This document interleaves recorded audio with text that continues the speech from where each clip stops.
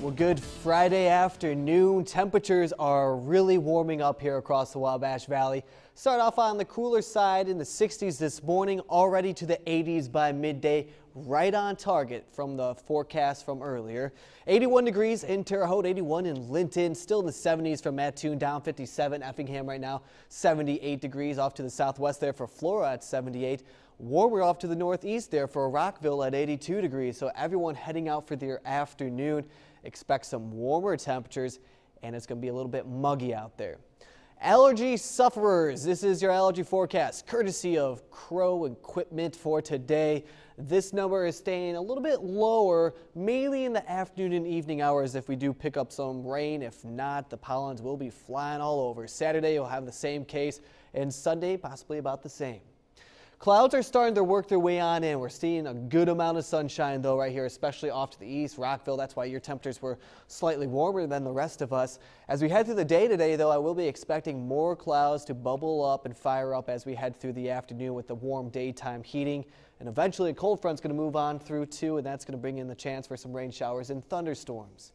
For now, though, the Storm Team 10 storm tracker is showing dry conditions. This is our radar moving on through and not picking up on any activity as of right now. But I do expect that line to start firing up in this general vicinity as we head through the day today, and that will all start to sink south along a cold front as we get through most of our afternoon into the evening hours.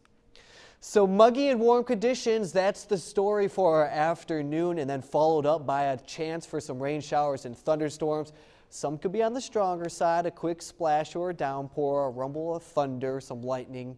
If there's anything that does become over that strong limit, Kevin will be in here this evening. We'll definitely have you covered right here.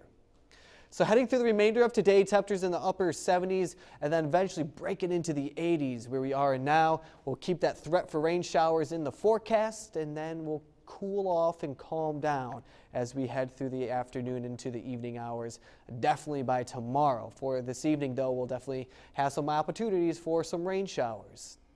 So there's a look at the midsection. You notice that the rain was slowly moving in. Now I'm going to show you on the hour-by-hour forecast here, 1 o'clock from Paris to Terre Haute to Robinson.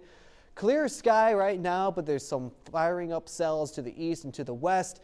Not seeing that quite yet on the radar as we noticed, but as we get into the evening, there's some isolated rain showers, 6 o'clock here.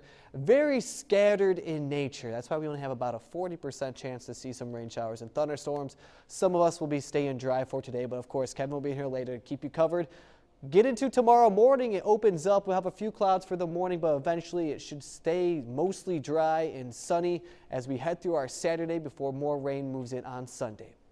WTHI-TV.com, head to the weather tab. You can check out the forecast in case you do miss it. You can connect with me on social media here too, Facebook as well as Twitter. I'd love to hear from you. 7-day forecast though, we look at this, 80 degrees on Saturday, Sunday 85 degrees.